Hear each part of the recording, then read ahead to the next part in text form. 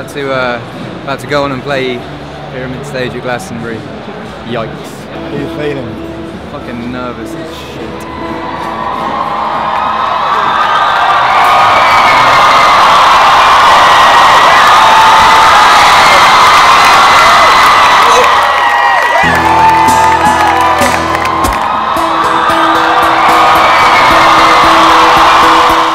Fastest selling album in the UK. We beat Coldplay, which is nuts. Just did Pyramid Stage at Glastonbury, which is amazing. Loved it so much. Got all the waving. I'm on cloud 10. Ben Cook's eating crisps. Ben Cook's sitting at home right now wondering how he had the fastest selling record in the UK. Exactly. Yeah. Congratulations.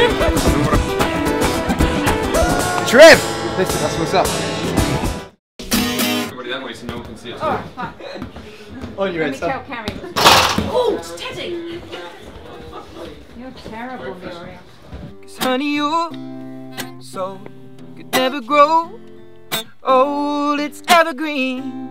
If I was advising anyone to start songwriting, I'd just say write anything that comes into your head, anything. Just get stuff out there. I kind of treat songwriting as a like dirty tap in an old house. When you run a dirty tap, it's clogged up, bits of dirt in it, bits of mud. You run it, mud's going to come out, a little bit of water's going to come out, a bit more mud, and then suddenly it's going to start flowing clean water. You've got to unclog your pipes when you write songs. So just start writing bad songs. Just write songs for the sake of it. Write a song a day. Just sit down, pick a chord, write a song, get that song out of you. And the more and more you do it, the more and more you unclog the pipes. Hoping that you'll understand that baby now. I'd say if you want to start songwriting, just start. Don't worry about too much about writing the best song possible. If anyone wants to listen to growth, go on YouTube, type in Ed Sheeran Addicted. You'll hear a song that I did when I was 12. And the singing is dreadful, the songwriting is dreadful, the guitar playing is dreadful, and now I'm here talking to you as a professional musician. So 10 years of practice, songwriting, playing more guitar, singing more, writing more songs, you unclog all the pipes and you get better and better and better. So my advice is to just do it and don't think too much about it. Baby, we found love right there. So I'm here in Tokyo. It is 6 AM. Well, actually I haven't been to bed. It's just jet lag, innit? I'm playing a TV show this morning called Gabs, what's it called? Sakiri.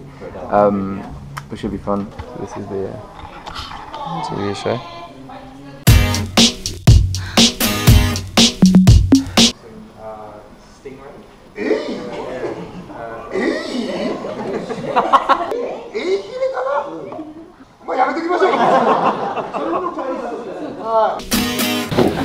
Ed Sheeran.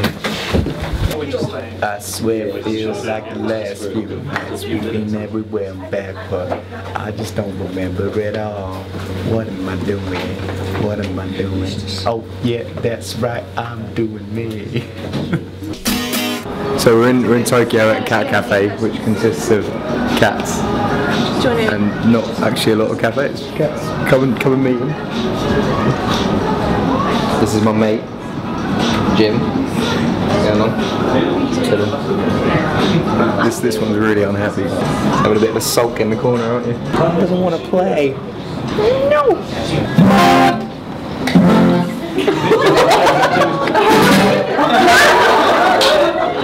Kiss me under the light of 1,000 stars. You still love me. Come on, sing it with me.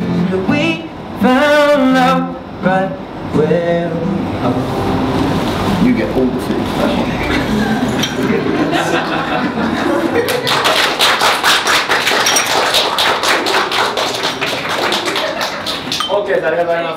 So fellas, this is the plan, right?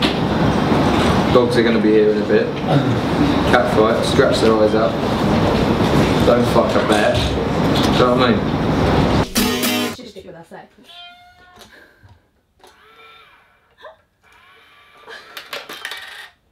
That's amazing!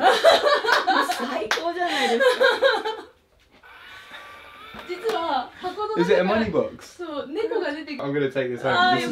This is the best gift that anyone's ever got.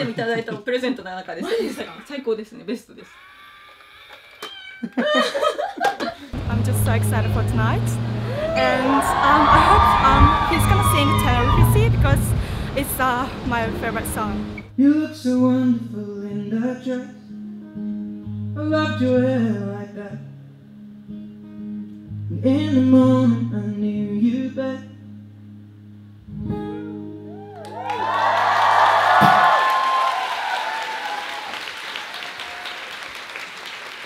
So we just finished the show in Osaka. Possibly the most enthusiastic audience I've had. It was wonderful. I love Japan. They're wicked. I've got to turn the light off now. Bye. Trust Trev. We're in the furthest away from our culture we could be. And there's so many different things we could be doing right now. We could be going to eat katsu curry or sushi or squids with like sea eel or whatever, and we're going to eat wings at Hooters. The impression of Tokyo is it's a very crazy place. There's a lot of stuff going on. Food's good, people are nice, culture's great. They have vending machines here where you can buy used underwear, so there's that as well.